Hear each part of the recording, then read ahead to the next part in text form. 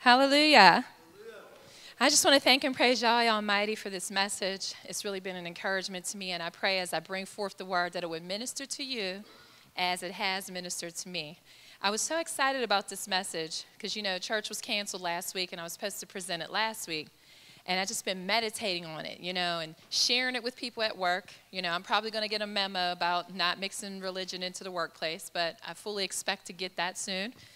But I'm really excited, so I'm going to try to calm my nerves, so I can, get in, So I'm going to start off with a little pop quiz.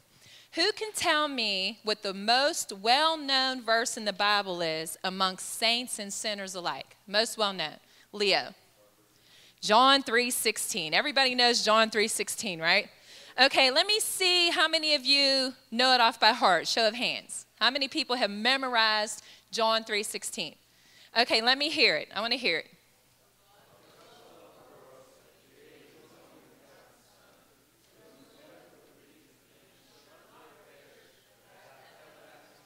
Hallelujah. Okay. Now that verse summarizes Yahweh's relationship with humanity and the way of salvation. So would you say that that's like a key verse in the life of a believer? That somebody who professes to be a follower of Yahshua, that's a verse that they would kind of know or commit to memory, right? So it has a lot of significance. It's important, right? I would say it's probably one of the most important verses in the scripture, right? So now my question is, how many of you have ever taken the time to put that verse into context? In other words, how many of you have actually read John chapter 3 and put John 3:16 in context, what he's saying? See, the vast majority of people today who consider themselves Christian, followers of Christ, right? They don't read the Bible, right? So if you don't read the Bible, we know in John it says that in the beginning was the Word, and the Word was with God, and the Word was God. And we know that the Word is Yahshua, right? So we say that we're followers of Yahshua, but how can we be if we don't read the Word, right? And this is where there's false belief that simply believing is enough to save me. For Yah so loved the world, he gave his only begotten Son, that whosoever believes in him shall not perish. So you meet people and they say, I believe in God. I believe. So my question is, what God? Which God? The God of the Bible? So you read the Bible and you know this God and you understand this God and you're living in accordance to this God's word, right? No, I don't do any of that, but I believe. I believe in God, right? It's a simple thing. All you got to do is believe. You don't have to do anything else. If anybody tells you you have to do anything else, they're a legalist. They're telling you you just have to believe. Well, let me ask you a question. Does Satan believe that Yahweh is real and that he exists and that he's the creator of heaven and earth? Does Satan have intimate knowledge of Yahweh? In other words, he's had conversation with him, right? Is he saved? It's not just about simple belief. Now, the verse that I want to preach on today comes out of John chapter 3, but I want to put it into context. I don't think you should ever take one scripture out of the Bible and build your whole faith around it. You need to take the word as a whole, right? And so we're going to look at John chapter 3. I'll try to read it quickly as not to lose people, but we need to have context to understand the next phase of the message. So open your swords, if you have them, to John chapter 3. I would like everybody to follow along so that you can see John 3:16 in context. Not preaching on John 3:16, but this will put that into context as well.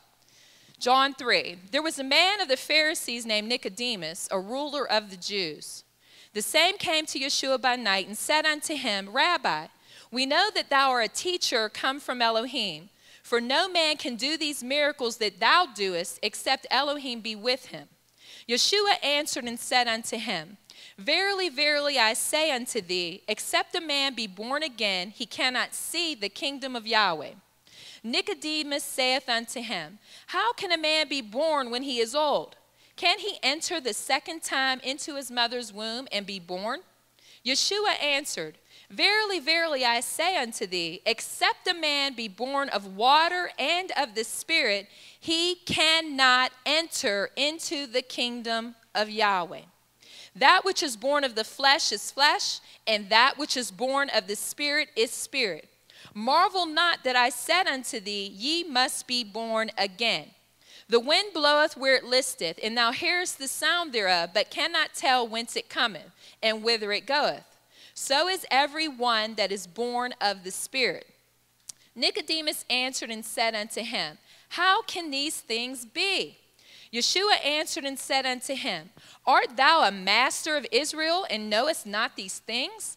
Verily, verily, I say unto thee, we speak that we do know, and testify that we have seen, and ye receive not our witness. If I have told you earthly things, and you believe not, how shall you believe if I tell you of heavenly things? And no man hath ascended up to heaven, but he that came down from heaven, even the Son of Man which is in heaven. And as Moses lifted up the serpent in the wilderness, even so must the Son of Man be lifted up, that whosoever believeth in him should not perish, but have eternal life. For Yah so loved the world that he gave his only begotten Son, that whosoever believeth in him should not perish, but have everlasting life. For Yah sent not his Son into the world to condemn the world, but that the world through him might be saved.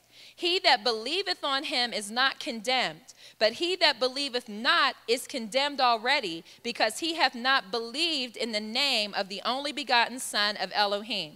And this is the condemnation, that light is come into the world, and men loved darkness rather than light, because their deeds were evil. For everyone that doeth evil hateth the light, neither cometh to the light, lest his deeds should be reproved. But he that doeth truth cometh to the light, that his deeds may be manifest, that they are wrought in Elohim. So looking at this first 21 verses, and those are red letter texts. And I always like to pay, special attention to the red letter text, because these are the words of our Savior himself, right? So we should put a little bit more weight on what Yahshua says himself, right? So when we look at this chapter, the first part of it is talking about regeneration, being born again. It's about being born from above, being made new. Beth always talks about how he's not remodeling the old me. He's not bringing additions on the old me. He's actually making me a brand new creation, a new nature, new principles, new affections, a new mindset. Regeneration. We must be made new. I want you guys to understand that apart from regeneration, your belief in Yahshua does not benefit you at all. I'm basing that on the verse where it says, verily, verse 5, verily, verily, I say unto thee, except a man be born of water and of the Spirit, he cannot enter into the kingdom of Yahweh. Regeneration, born again, born from above, made new. We didn't get to belief yet, did we? So simply believing is not enough. We have to have true belief, belief to the point where we actually line our actions up with the things that we profess, right? We have to have a belief that transforms us. Simple head knowledge, that belief does not save anybody. It doesn't save anybody. We must be born again. We must also believe that Yahshua is who he says he is. You have to believe that he is the only begotten Son of Yahweh. You have to believe that he is deity. You have to believe that he is who he says he is. And you must believe that he did what he said he was going to do. You have to believe that. He goes on in this scripture to talk about how true belief will bring you to the light. But the condemnation of the world is they don't like the light. They prefer the darkness to the light, and therefore their deeds are evil. And the scripture says they are not born again. They are not regenerated. They are not his. They're not his. It says those that doeth the truth come to the light. We come to the light. We want to be refined in the fire. We want to be reproved and corrected because we want to be able to stand before a holy, holy, holy God, unafraid and clothed in the righteousness of our Savior, Yahshua. If you continue reading that chapter, it goes on to talk about how Yahshua baptized people, which is yet another step to true saving faith, right? He talks about baptism. So we can all agree that it's not just a head knowledge belief, I believe, right? See, me saying I believe I can fly doesn't make it so, right? I can jump off of a building. I believe I can fly, right? And I jump off of the building, and guess what happens to me? I die because my belief was not rooted in fact or truth or evidence. It's just simply my thought process, right?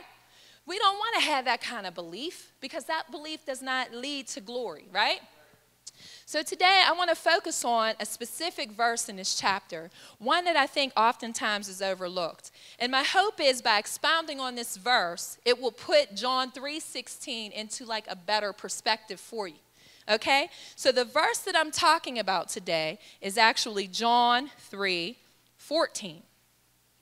It says, "And as Moses lifted up the serpent in the wilderness, even so must the Son of Man be lifted up." This verse is actually foreshadowed from the Old Testament. In other words, it's a typology, something that happens in the Old Testament and then you see it fulfilled in the New Testament, right? Now, a lot of times when people are reading scripture, they just kind of read straight through and they just probably pass right over that verse, right? But today I want us to actually look at that verse so we can get a better understanding of what John 3:16 is about, right? So with this verse, it says, "As Moses lifted up the serpent in the wilderness, even so must the Son of Man be lifted up." How many people are familiar with what Yahshua is saying here? How many people know what he's talking about? I promise you that a lot of people in the mainstream church have no clue about this because they don't read the Old Testament. So in order for us to understand what Yahshua is trying to explain to us, we have to go back and see what this is all about. So turn with me to Numbers chapter 21. Numbers 21. We have to see this story in context to get a better understanding of what Yahshua is trying to say to us when he speaks these words. So in Numbers chapter 4. Now, just to bring you up to speed, this story takes place after Yahweh has delivered the children of Israel out of their bondage in Egypt. Now, you know when they were in Egypt in bondage, he sent Moses to be their deliverer, to bring them out of Egypt, right? And in the process of doing so, he took out every one of the Egyptian gods. See, that's what the 10 plagues are all about. All of the plagues are targeting the gods of the Egyptians. He's showing his power and his might. He's showing that he is the true God, the only true God. So he destroys all of their gods. But in the process, he keeps the children of Israel safe, right? These things that are happening, they're okay. It's affecting the Egyptians, right? So he takes them out of Egypt, and Pharaoh changes his mind.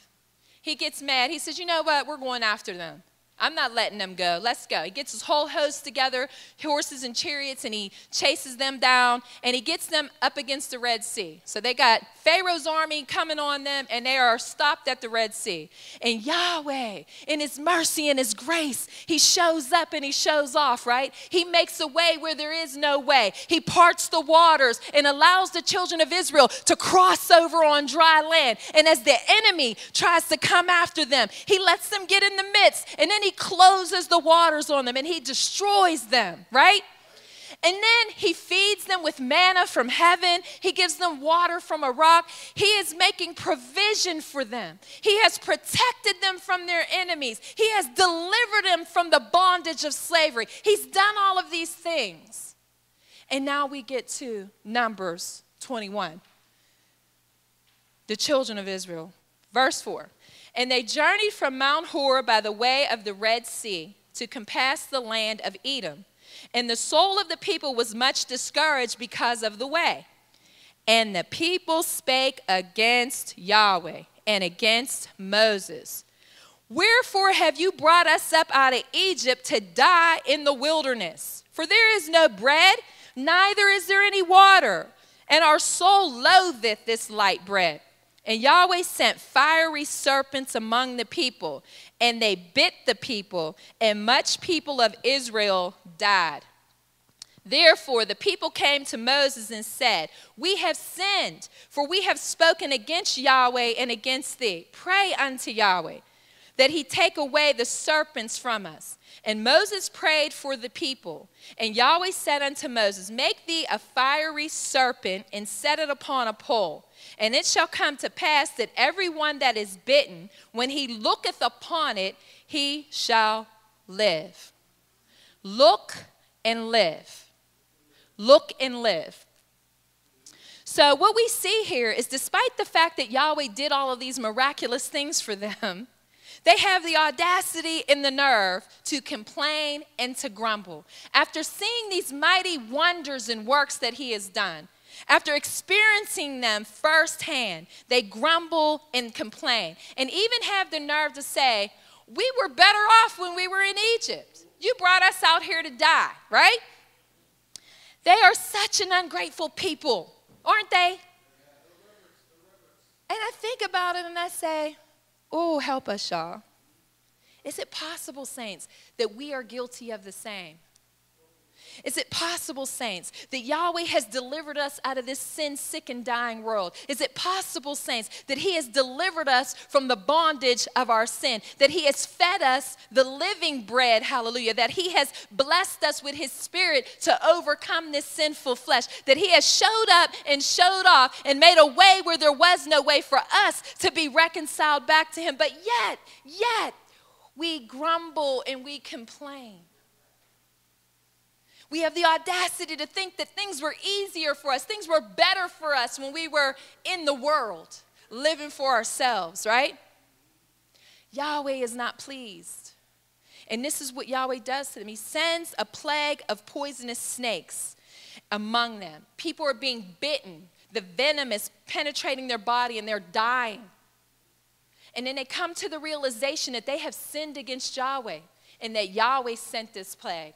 So they repent, and they go before Moses, the deliverer, and ask him to intercede on their behalf before Yahweh. And Yahweh shows up and shows off. He makes a way out of no way. This, saints, is a type of Yahshua on Calvary. This is a type of foreshadowing of Yahshua on Calvary. I want you guys to really look at this. The people who were bitten, they were dying. There was absolutely nothing they could do for themselves.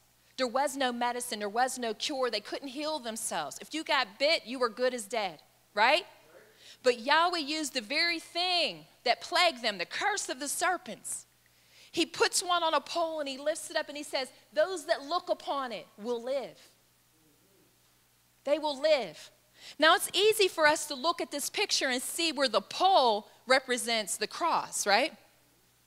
But then you have to think, why does the serpent represent Yahshua?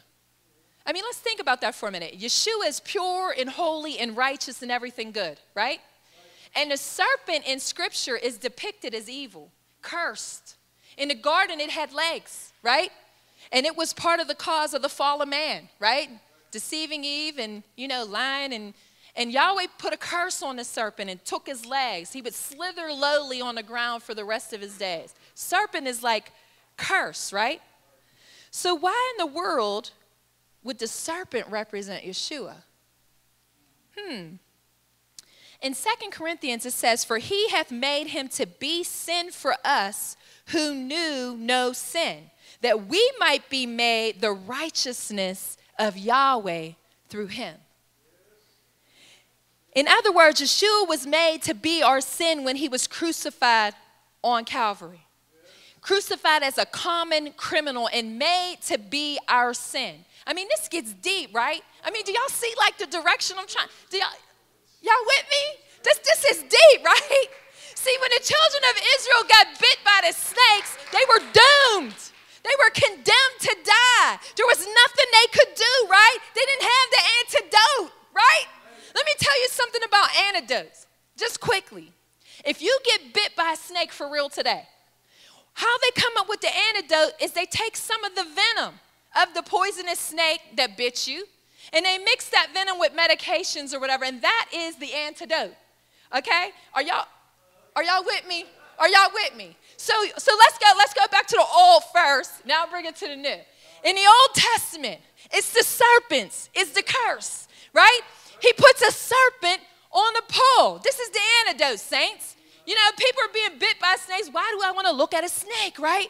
But this snake doesn't have the venom. This snake is the cure. You understand what I'm saying? We look at Yahshua. Yahshua came down, divested himself of his glory, and came in this sinful flesh, right? The likeness of us, right? But he didn't have the sin within him that we have within us, right? And he took all of that from us. He took your sin and he put it on himself, right? And hung on the cross, a curse. He that had no sin became a curse. The serpent was a curse, hallelujah. Do you understand what I'm saying, saints? It's no different for us. We have been infected with sin. We are doomed. We are destined to die. There's no hope for us in and of ourselves. The scripture says the wages of sin is death. Yahshua provided a way out of no way for us, right? Just like he did for the children of Israel. But just like them, the serpents are slithering around on the ground, and Yahweh says you need to look at the one that is lifted up and you will be healed. I'm sure some of them didn't look. You want to know why? They're too busy looking at the serpents on the ground, afraid to get bit, making sure they're clear of harm's way, right? They're distracted. It's no different for us. Yahweh says, look unto Yahshua and be healed, be saved, be delivered, be redeemed, right? But we're looking at the serpents in our life. We're looking at addictions. We're looking at stress and struggle, financial problems, health problems, all these different circumstances. They're distractions. They are distractions. They are keeping us from looking unto Yahshua. Keeping us bound, saints, in our death. Bound. We must look and live. Everybody say, look and live. Look and live. Turn with me to Hebrews 12. Hebrews chapter 12, verse 1 and 2.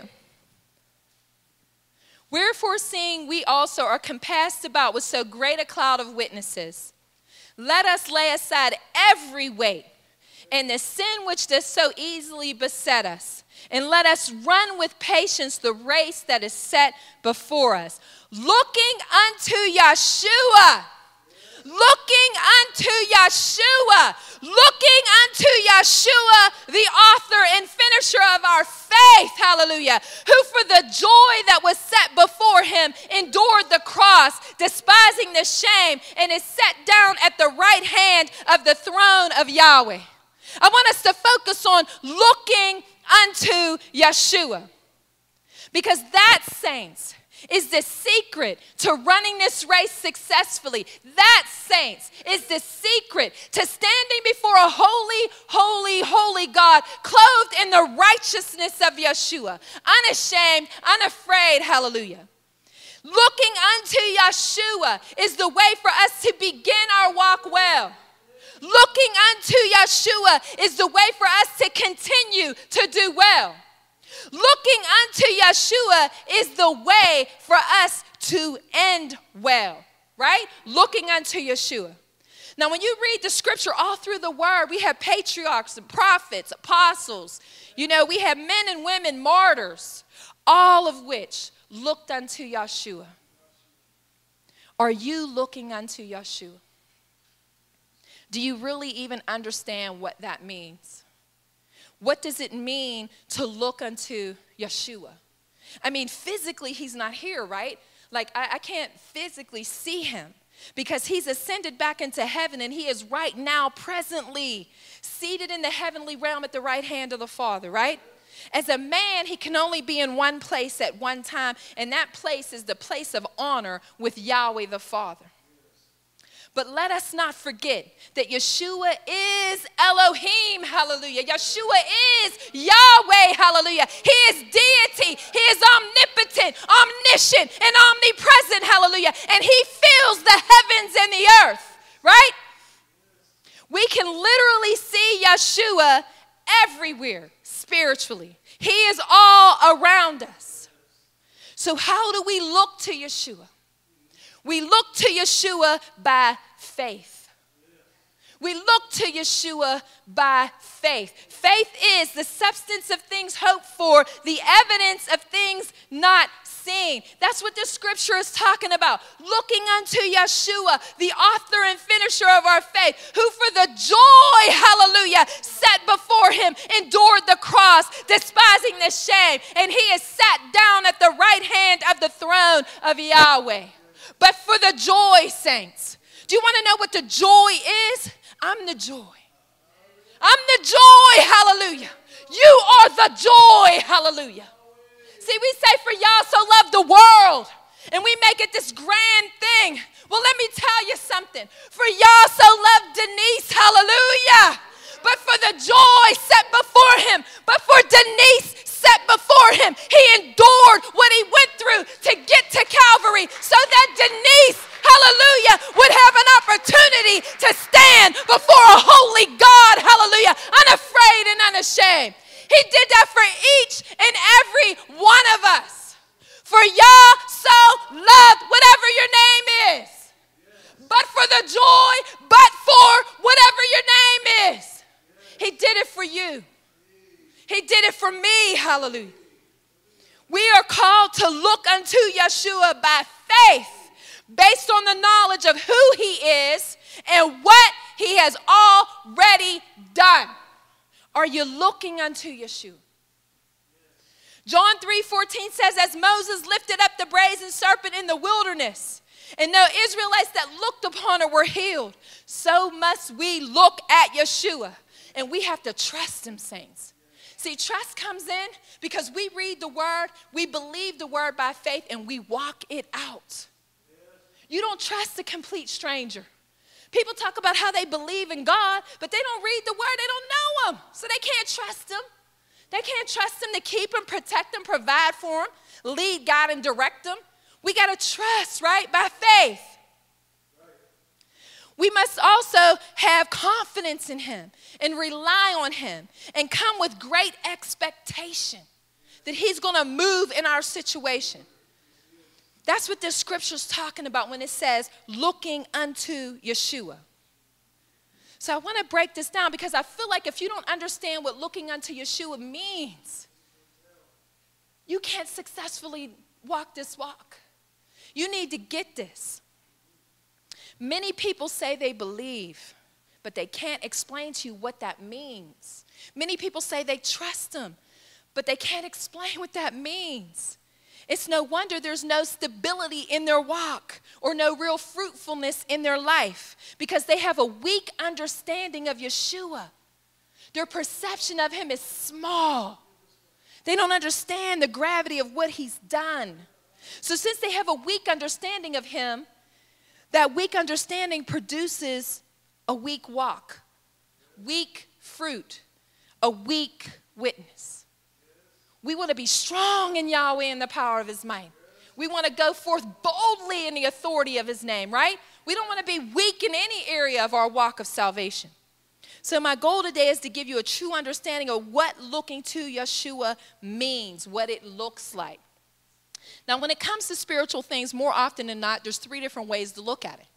The scripture says that Yahweh is the God who was, who is, and who is to come.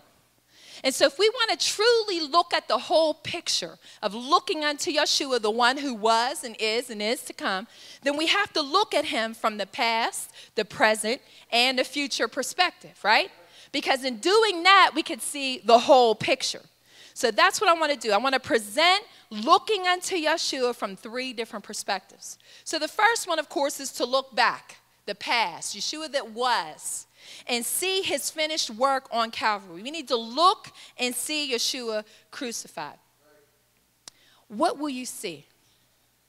As you look to Yahshua in faith, looking upon his work on Calvary, you will see the only begotten Son of Yahweh who suffered and bled and agonized and died in order to pay your soul's debt and make satisfaction for your sins.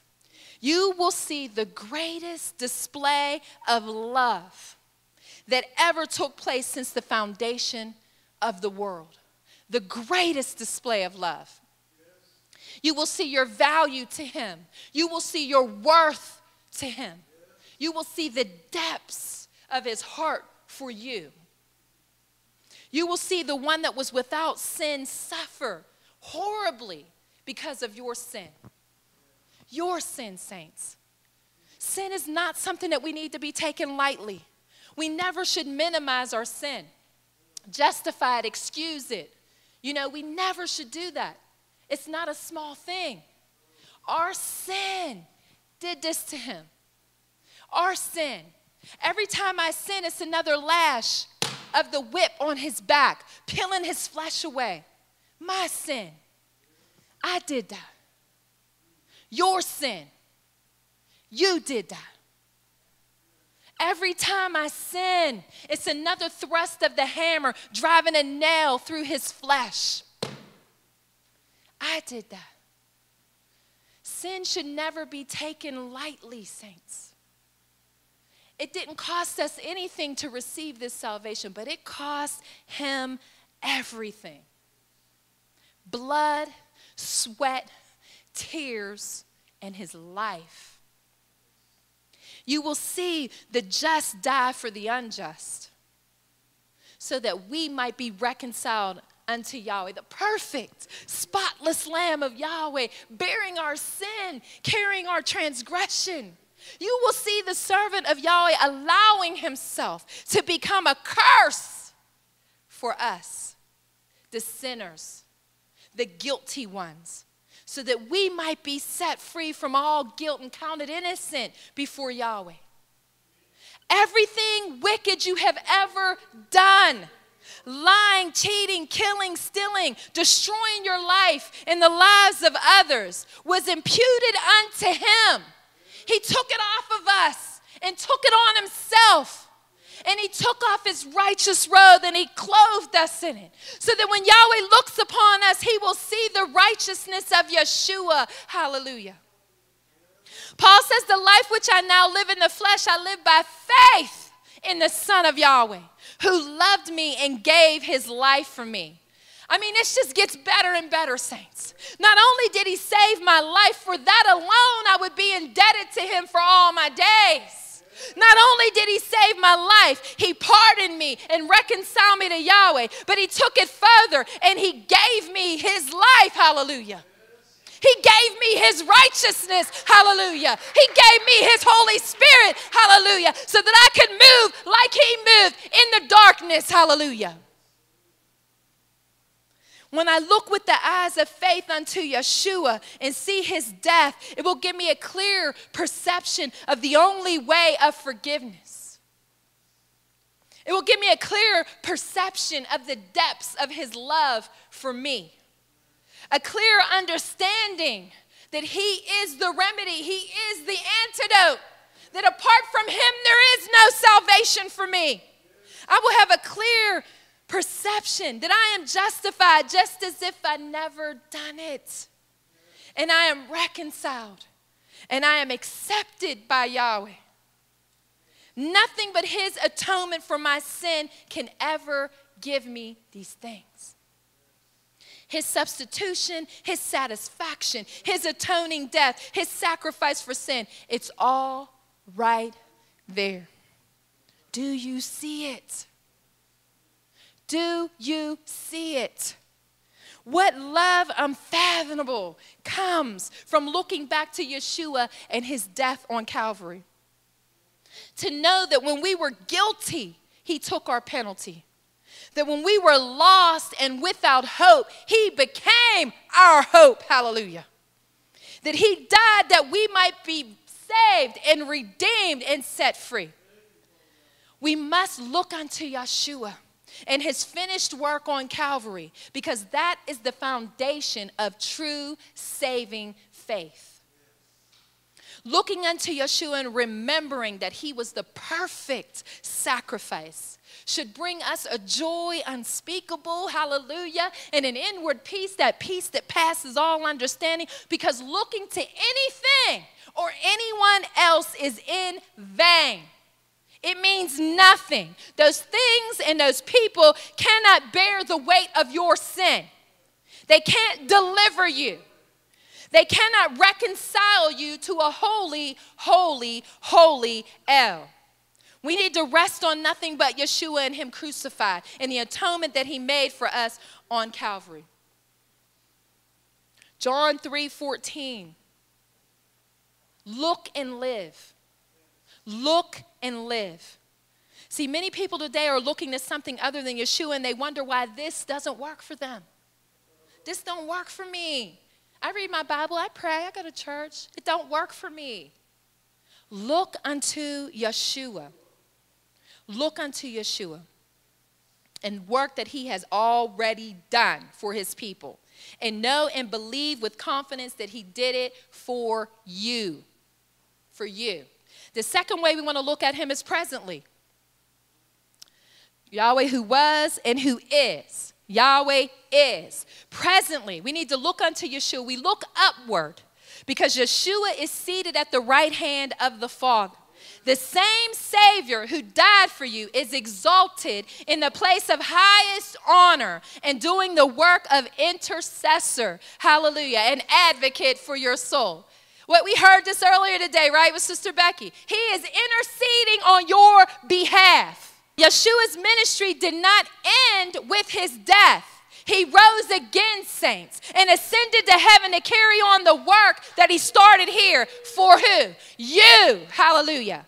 Our scripture speaks of a living faith in a living Savior. He is risen. He is alive, looking unto Yahshua, the author and finisher of our faith. He did not just die to justify his people. He died and rose again to justify, to intercede, and ultimately, hallelujah, to glorify his people.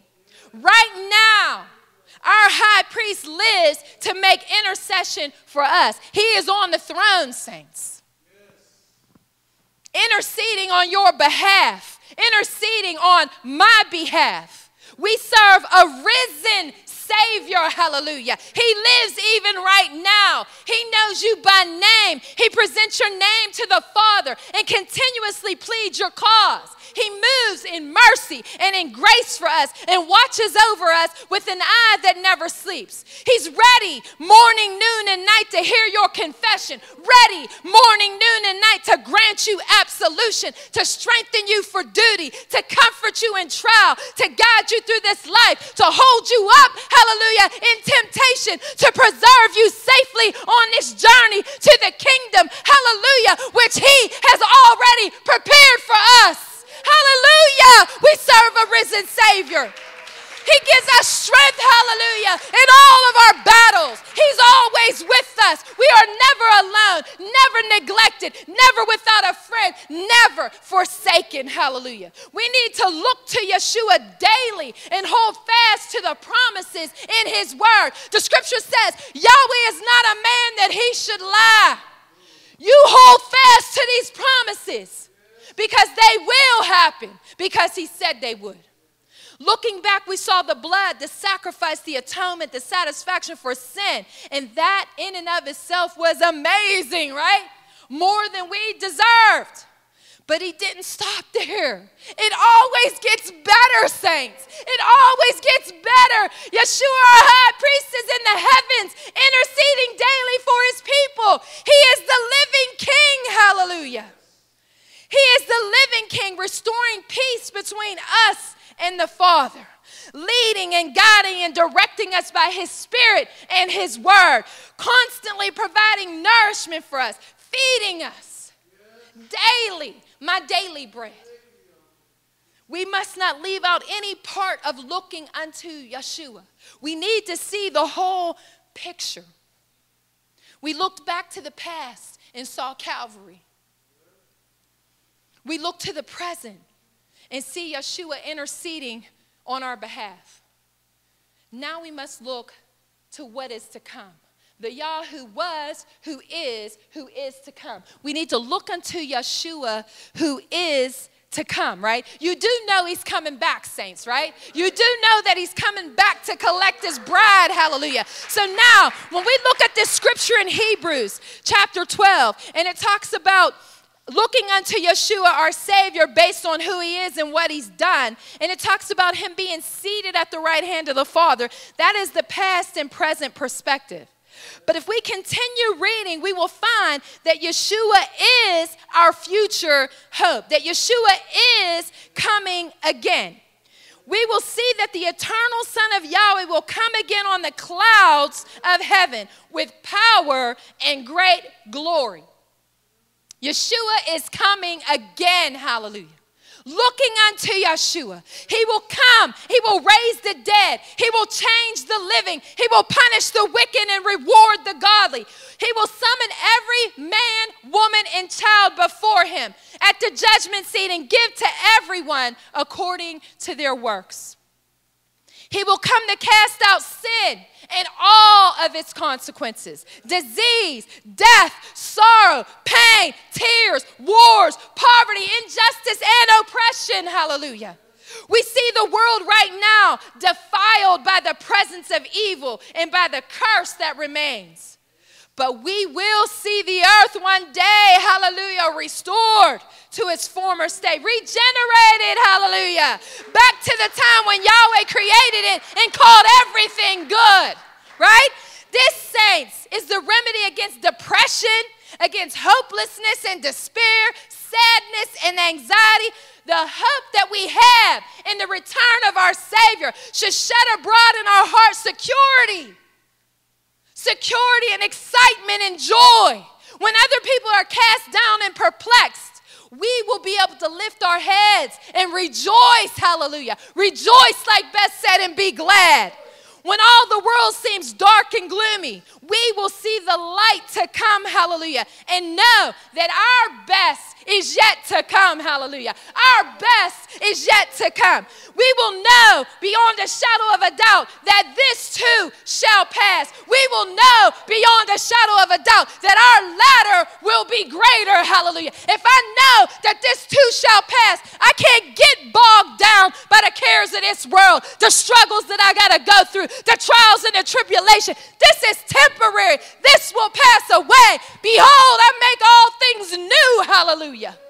We can hold fast to the promise. We don't have to fear war amongst the nations. We don't have to fear economic disaster, global panic, environmental issues. We don't have to fear health concerns, the Zika virus. We don't have to fear these things because we are looking forward to the return of Yahshua coming in his glory, hallelujah. And that should bring us comfort, saints, and peace and joy, hallelujah.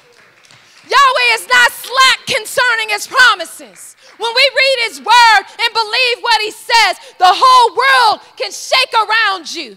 You can lose everything in this life. You can lose your very life. But know this, your best is yet to come, hallelujah. Your best is yet to come. The blessed hope that we have when we look forward to Yahshua's second coming should sustain us. It should keep us, calm us in the midst of all this calamity. Yahshua has been lifted up. Look and live. Just like the brazen serpent in Moses' day. When they looked upon it, they were healed. All we need to do is look upon Yahshua, and we will be healed also. I want you to know that he who the Son sets free is free indeed. I am free, saints. You are free, no longer bound. Look and live. If you look back to Calvary, you focus on Calvary, you are a wise man. Wise man. But if you look back to Calvary and you look to the present, that Yahshua, our Savior, is interceding on our behalf right now today. Right now in this moment, interceding on our behalf, you are wiser still. But if you look at all three, if you look at Yahshua, who was, who is, and who is to come, you look at the cross, you look at the intercession, and you look at his second coming, you are the wisest of all. You are the wisest of all, hallelujah. I'm just going to end by reading Hebrews 12 again. I want you guys to hold fast to this. looking unto Yahshua. Looking unto Yahshua, the author and finisher of our faith, who for the joy that was set before him endured the cross, despising the shame, and set it down at the right hand of the throne of Yahweh. Look and live. Hallelujah.